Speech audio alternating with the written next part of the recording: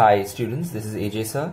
Let's study 10th standard ICSE Math, chapter 7b, proportion. Let's understand the concept of proportion. If we have four numbers such that A ratio B is equal to say C ratio D, we say that the four numbers are in proportion. Now there are some properties. If A upon B is equal to C upon D, then A is the first term, this is the second term, third term and the fourth term. Here A and D are called the extremes and B and C are called the middle terms or the means. So if you cross multiply them, you get A into D is equal to C into B. That means the product of the extremes A and D is always equal to the product of the means, which is B and C, which is common sense really.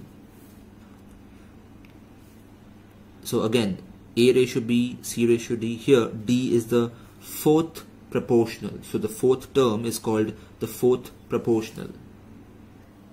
Now in continued proportion, we have only three numbers involved. That means A ratio B is equal to B ratio C. Note how B is same on the LHS and RHS. That means A upon B is equal to B upon C. Then we say A, B, C are in continued proportion.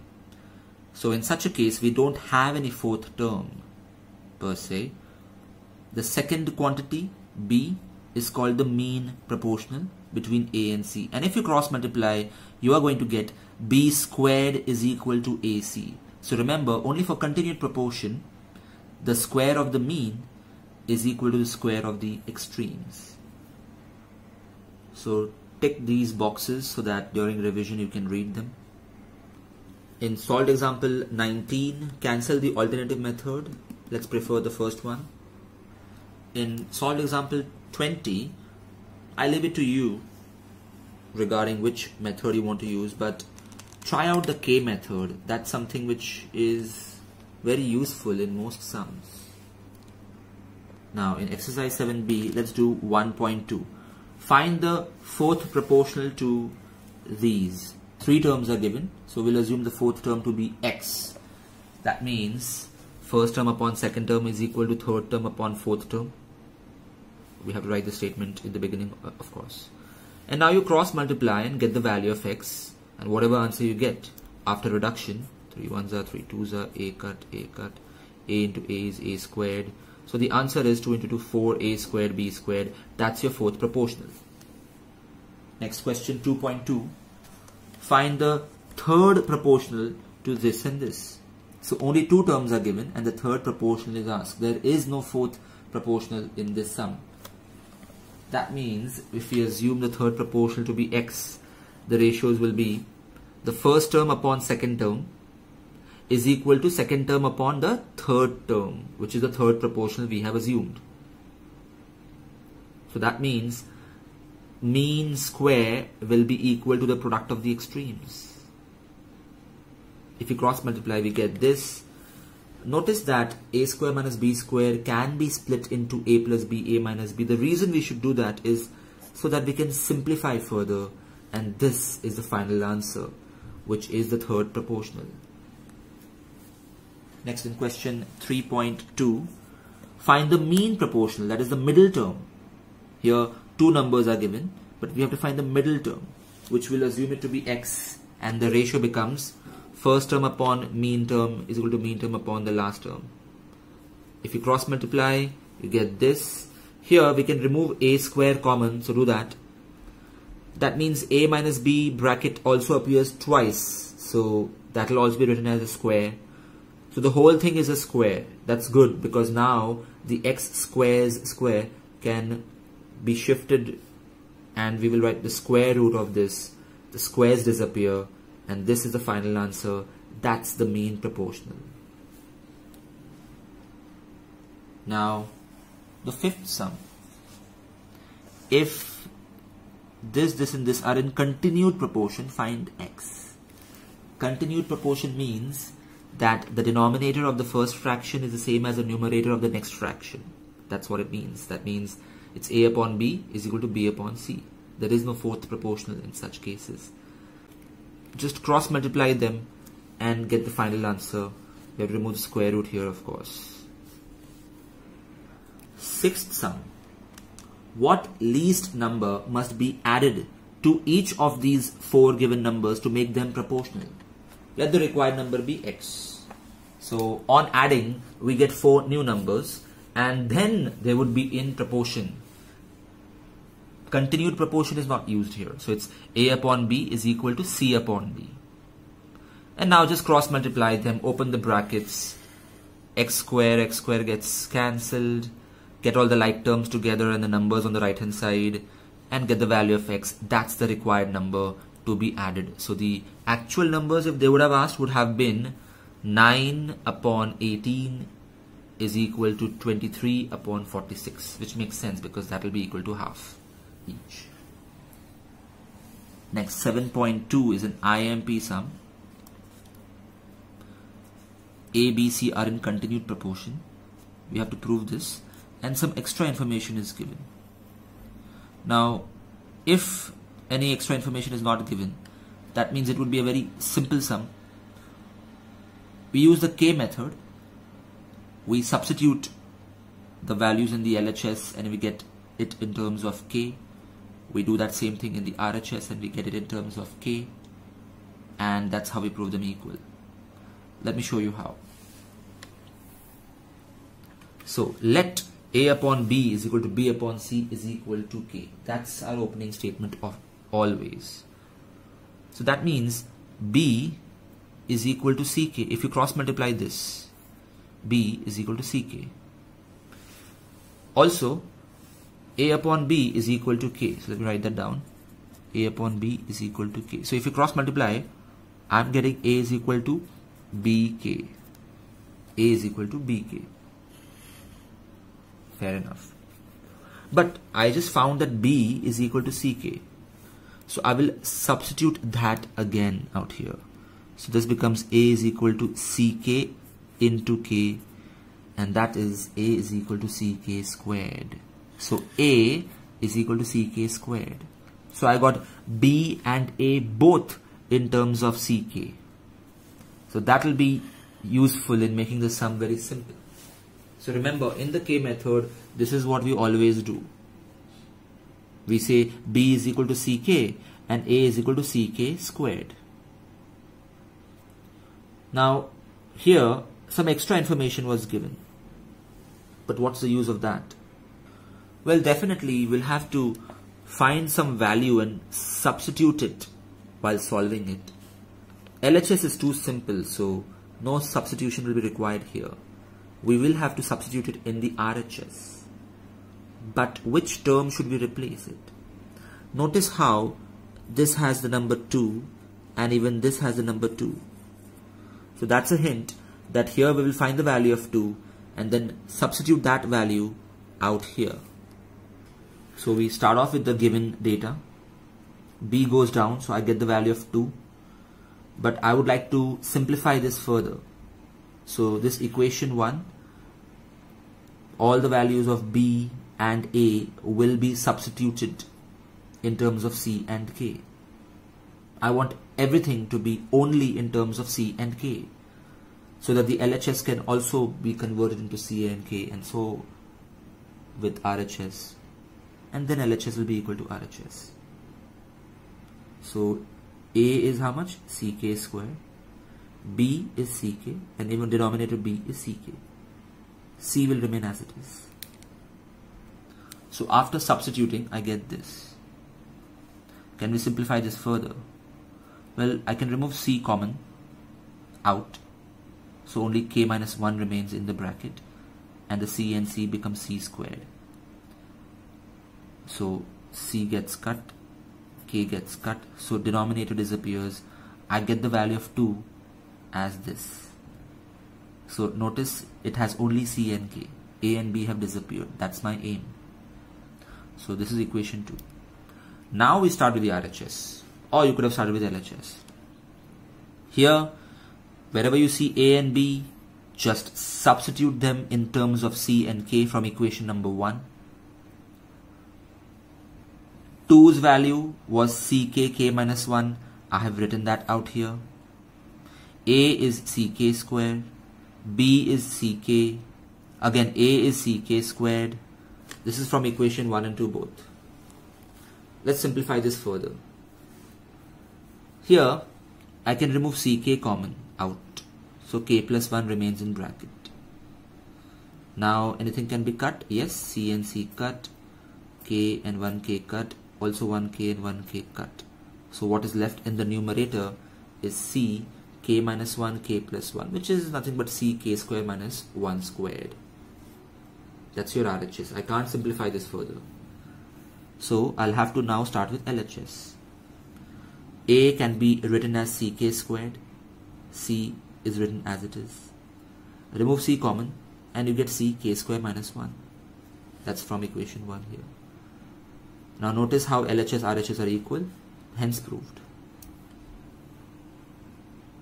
Next sum is the 9th sum. If y is the mean proportional between x and z, what does that mean? It means x upon y is equal to y upon z, or I can say y square is equal to xz. Show that this is the mean proportional between this and this. So first of all, y square is equal to xz because y is a mean proportional, and you know the square of the mean proportional is always equal to the product of the other two terms. And we have to prove that the square of this is equal to the product of the other two terms. Only then will it follow that this is indeed the mean proportional of these two terms, which is what is asked in the question. So we'll start with the LHS here. Don't open the brackets. Clearly we will have to substitute this equation 1 to solve further. One thing I notice is y is common, so take it out common. And when I take it out, please give it the square sign, because the square is for everybody inside. And this y square can be substituted as xz. So write it out here. We can't solve it further. So let's start with RHS now. It's this multiplied by this. Now somehow we have to reach this. And I see that this has no y, it's only in terms of x and z. So that's a hint that we have to get rid of y even out here. Instead of y square and here y square, write xz, xz. So here x is common, take it out common. Here z is common, take it out common. So it becomes xz, and we have the same bracket twice, it's multiplication, so write x plus z the whole squared. And now you notice that LHS is equal to RHS, which means that this is the mean proportional between this and this, because I just proved that the square of this is equal to the product of this. Next, the 12th sum. If y is the mean proportional between x and z, the moment you read this, what comes to your mind? Y is the mean proportional. Yes, y square is equal to xz. And we have to prove this. So write y square is equal to xz, start with the LHS. Notice that the denominator has power minus 2, minus 2, minus 2. That means we'll have to do the reciprocal of that. These are the laws of indices. Notice there's a minus sign here and plus sign here. So it looks like a very complex fraction. So definitely we'll have to substitute y square as xz here and here. The benefit of doing this is when we want to remove LCM, it will be easy if everything is in terms of x and z and there is no y in the picture. So I substituted this as xz and even this as xz. So now the LCM is x square z square. There's no y in the LCM. That makes the calculation easier. So this will be into z square into xz into xz into x squared. So now the numerator of this denominator becomes xz square minus xz plus x squared upon x square z square. The denominator goes to numerator, and notice how this numerator and this denominator are actually the same. So they get cancelled. So I'm left with this, which is nothing but xz the whole squared, but xz is y square. So this becomes y raised to 4 which is the RHS. That's how LHS is equal to RHS. Next we have the 14th sum. By the way, 7.2 is IMP, 9th is IMP, 12th is IMP, 16th is IMP. Now the 14th sum, find two numbers such that their mean proportional between them is 12. Well, let the two numbers be A and B, or X and Y. The mean proportional is 12. What does that mean? That means 12 square will be equal to AB. That's one equation. Another condition is given. The third proportional to them is 96. That means A upon B is equal to B upon 96. So let's write down these two conditions. First condition was that the 12 is the mean proportional. So 12 squared is equal to A into B, because we have assumed the two numbers to be A and B. Now from here I can get the value of B, or I could have got the value of A. Either way, we get equation 1. Next condition was that the third proportional is 96. There's no fourth proportional here. So A upon B is equal to B upon 96. Cross multiplying, I get this. Now let me substitute the value of B from equation 1 into this equation. So it becomes 144 upon A the whole squared is equal to 96A. And now we'll just cross multiply and get the value of A. So I got a cube out here, cut, and we get 216. And A is a cube root of 216. The answer is 6. Substitute this value of A in equation number 1 back again to get the value of B. And that's how you get the two required numbers. Now the 16th sum. It is given that P upon Q is equal to R upon S.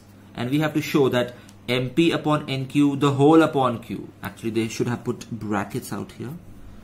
Is equal to MR plus NS, the whole upon S. Now there is a hint given out here, but I would like to prefer to use the K method. So I'll assume P upon Q is equal to R upon S is equal to K. So as you rightly guessed, R is equal to SK and P is equal to SK squared. But in this sum, if we try everything in terms of S and K, we won't be able to solve further. So I will leave P is equal to QK itself. Yes, it's always a trial and error, and even before solving you should have the foresight of what's going to happen 3 steps down the line. Or you can use such manipulative methods like this if you can remember it. But the K method is the easiest one, even though it's longest. So instead of P, I wrote QK and everything else remained as it is. That's why I was able to remove Q common and Q got cancelled and I got MK plus N as the LHS. Now you know why I didn't use P as SK squared, because if I would have written here SK squared, then I couldn't remove anything common here. So how would I solve ahead? That was the hint. The RHS, again same method. Instead of R, I wrote SK from equation 1 out here, so that S can be removed common and it can be cut, and I'm left with MK plus N, which is why LHS is equal to RHS now. And finally the 17th sum. 2 conditions are given and this has to be proved. I'm going to start with the more complicated condition. I'll do LCM, so that's S plus Q upon QS is equal to M upon R. Cross multiply it, so R into S RS plus R into Q RQ is equal to MQS. Now MQ, as soon as you notice this, you should realize that they have given the value of MQ as Q plus R, P plus R. So that's what we will substitute here, but make sure I write the reason. So that when you open this bracket, you get PS plus RS, distributive multiplication, and RS gets cancelled, and I'm left with this, and you rearrange this, you will get P upon Q is equal to R upon S. Hi students, if you found this video useful, press the like button. Also, to enroll for my online lectures or online test series, email me or message me on Instagram Check the description for more information.